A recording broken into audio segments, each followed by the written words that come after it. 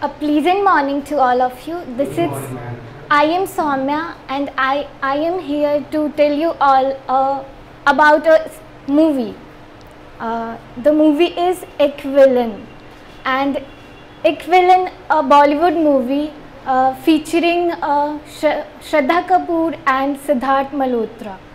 And in the starting of the movie, they show that a masked man enters, and it's a movie about the movie is all about a boy named Guru who took revenge for love of his life, her wife Aisha.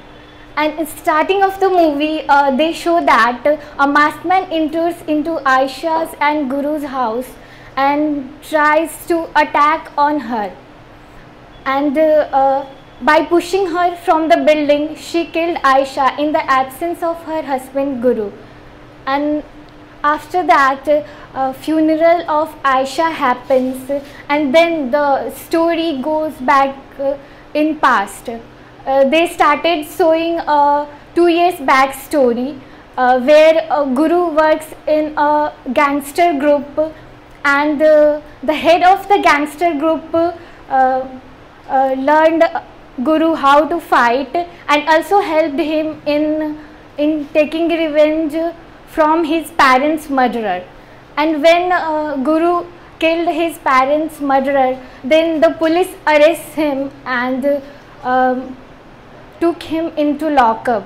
But the police can't do too much things to Guru, and Guru gets bail easily.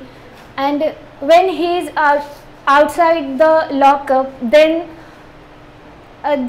he meets a girl named Aisha, and Aisha was a very optimistic and a mature girl, but she was going to die soon because she was suffering from a disease.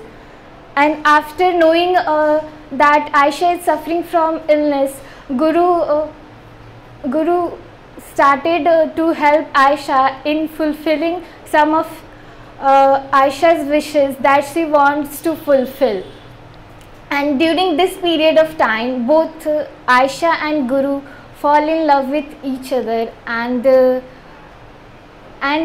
after that, Guru took Aisha to Mumbai for her treatment. And after the treatment started, Aisha starts healing, and Guru also leaves a felony, and both the girl and boy started living happily. That's the story.